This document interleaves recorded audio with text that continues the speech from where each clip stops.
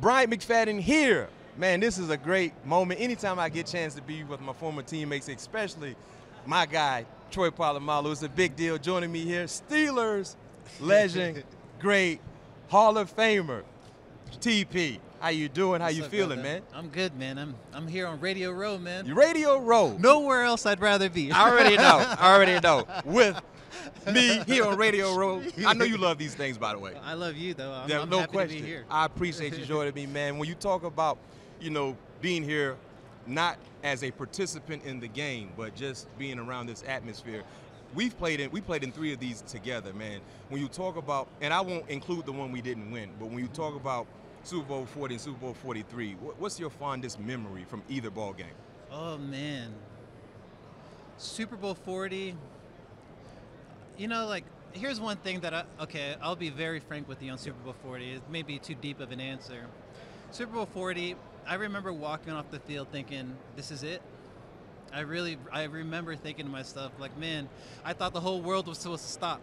I thought everybody in China was supposed to stop their market and celebrate our victory. Yes. But the world kept going on. So Yeah. I was like, dang, are you telling me in order to feel that momentary, satisfaction, I got to go through all that to do it again? Yeah.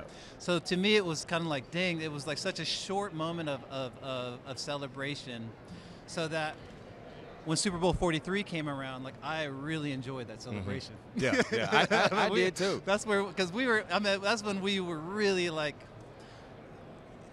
a part of everything. You know what I'm saying? We knew what it was like going to the Super Bowl, but then the last Super Bowl in which we lost, it really it gave me a perspective as an athlete that there's two competitors in every competition, and that there's a winner and there's a loser. Yep. So all those times that I had celebrated, I'd never thought about the loser. Never. So when I lost, I was like, damn, This is what it feels like. this bad to lose. Yeah. So it gave me a perspective of a competitor, of being a winner and a loser, and always having respect for the other side of things when I am a winner. Yeah. So that's what I learned through my experiences.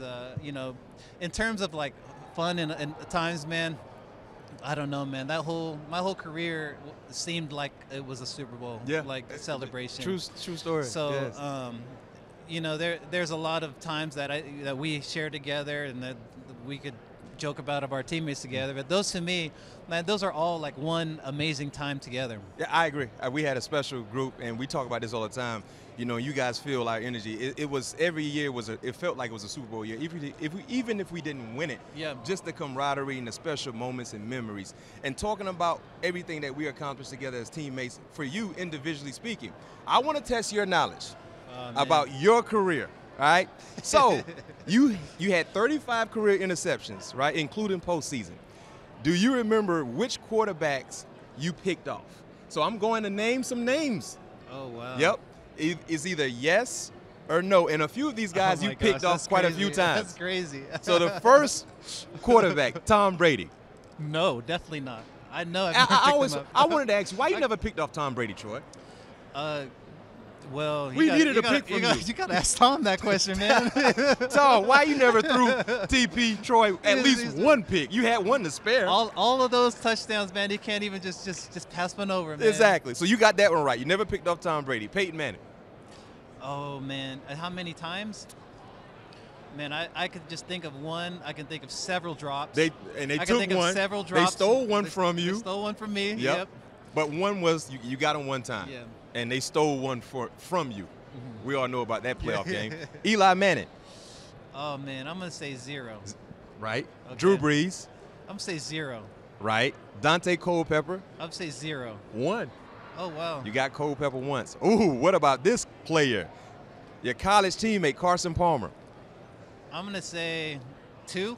3. 3. Yeah. Okay. He loved throwing you some picks. It was that SC love, right? Fight on. That's a good roommate. I gave him at least 3 touchdowns, so we're even for sure. All right, Kyle Orton. 0. 1. I know you remember this one because I remember this pick, John Kitna. 1. You remember what game? Yeah, same. Playoff game. You guys got mad at me, man. Yes. I'm trying to throw the ball around, share the wealth, and everybody. Troy picked off John Kitna and we're literally trying to block for Troy, but he's trying to lateral the football. And Coach LeBeau went bananas. He was hot. He was bad. Brock Heward. Brock Heward, 0. 0. Damian Heward. Damian Heward. Yeah. I'm going to say 0 too. You got him one time. All right, I got another game for you. You were one of the more, physical, intimidating safeties in our era, right? So it's 2nd and 10. This is a scenario. 2nd and 10, Troy. There's a handoff, all right? You got B-gap responsibilities or contain, whatever the case may be. It's you and the ball carrier, one-on-one. This is a question of who would you rather face? Okay. Open field tackle, one-on-one. Jamal. Yes. Huh? Okay. Who would you less rather face? Okay. Like the guy you don't want to see. Jamal Lewis or Maurice Jones-Drew? Okay, so I have a really cool story with this one. Okay. So first of all, with Jamal Lewis, my rookie year, he ran for 2,000 yards. I remember that. I did not want to play football when I experienced that. I was so happy I was not starting. Mike Logan was the starter. I'm like, please, Mike, you start. So it wasn't Mike Logan and who was the other? Dwayne Washington? No, it was Mike Logan and Brent Alexander. Okay, Brent, yep. Brent Alexander. So they were starting, and I was a rookie, so I did not want to play this dude. Because, dude, he ran for 2,000 yards. He was his legs, his lower body was the size of Casey Hampton. Yeah, and he ran 4.3. Yes. So, to me, I was like, man, I do not want to face this dude. So I'm going to say him offset. Okay. But the reason why I say that, too, is the next year when I played and I started, I tackled him. And that's when I knew I could play in this league. Because I'm like, I can't believe I tackled this dude that I really feared. Yeah, a year ago. A year ago. Yeah. And that's when, now for MJD, he actually played for my uncle. So I always had a little extra that I always had to bring, whenever we played Jacksonville or Fred or Freddie T. But Maurice is a beast too. There's no way I would want to face either one of those dudes on the edge. But so you can imagine like a bowling ball, man. How do you tackle a bowling ball? That's MJD right there. I remember Jamal Lewis, I think it was 05, 06. He ran me over so bad, my chin strap dropped out of my helmet. It was 06 because I remember in the huddle, I asked RC, is it bad? And they were showing it in Baltimore on the screen. I remember and this. RC said, Mac, do not look up. And I just heard the crowd when they saw the video, ooh. And that's when because I grew up watching Jamal Lewis when he's at Tennessee. And, we talk about the 2,000 yards, so no question. So what about this one? Maurice Jones-Drew or Steven Jackson?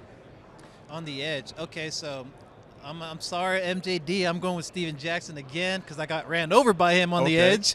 So I haven't got ran over by you yet on the edge, MJD. So I'm going to go ahead and go with Steven Jackson there. MJD, Ricky Williams. I'm sorry, Steven Jackson, Ricky Williams. Steven Jackson or Ricky Williams. Oh, man, again, that's so Steven Jackson ran me over in college and in the NFL. So I'll have to go with I'm telling you. Going on. It's a Pac-12 and I bought this guy a plate lunch at the Pro Bowl. Really? Man, I'm trying to. He was a big back, Troy. People don't the whole realize time how I was big. fattening him up though, and I was thinking I was being nice. It didn't work. It didn't work. Steven Jackson was a beast, 6'2", 240, whatever the case may be. All right, so we got Steven Jackson, Brandon Jacobs. Oh man, so we did play Brandon Jacobs. Yeah, we did. 2008. And I never got in a position where if he would have put me in the same position as Steven Jackson, he probably would have ran me over too. But I'm gonna go with Steven Jackson because he's got the belt. Yeah, he got the belt. He took my belt. All right, Steven Jackson, Corey Dillon. Man, Corey Dillon. Blast from the past. Gosh, man, I'm sorry, Steven Jackson. I'm gonna have to go with Corey Dillon here. I got one for you. Corey Dillon, Marshawn Lynch. And I have a story, a Marshawn Lynch story. I don't know if you remember this. Goodness. Remember we played Buffalo his rookie year. Yep. And we didn't really, this was like the first or second game of the season. We didn't know a lot about who this guy was. And I remember we came to the sideline and everyone was like, hey man, have y'all tried to tackle the rookie yet? It's like it's a little different out there. Marshawn came in the league with beast mode mentality, but who are you taking? I'm taking beast mode there. Okay. But what's funny about that too is, man, special players are special to their opponents before they're special to the audience.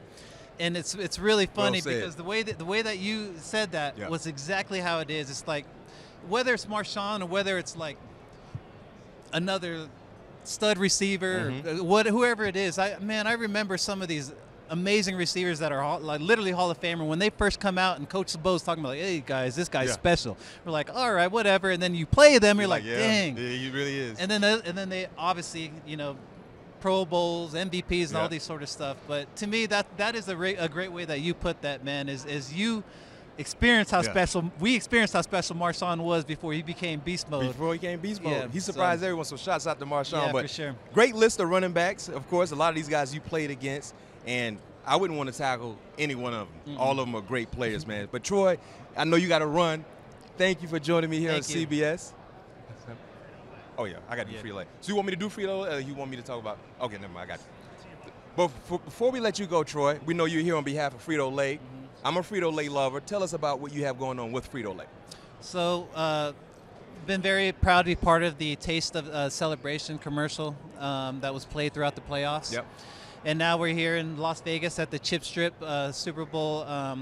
Down at the New York, we'll be down there. I'll be doing a chalk talk, talking some football. There'll be a lot of other football players down there interacting with fans. Yeah. I really enjoy seeing you on commercials, by the way. Thank you, that's man. A nice little thing for you. You might need to become an actor. You know what? I am a full-time actor. That's all I do now. Yes, sir. Yes, sir. My great teammate, Hall of Famer Troy Polamalu, is joining me here at CBS Sports on behalf of Frito-Lay. Enjoy the rest of your week, Troy. And we're going to get together this offseason. No doubt. We're going to get together. No doubt.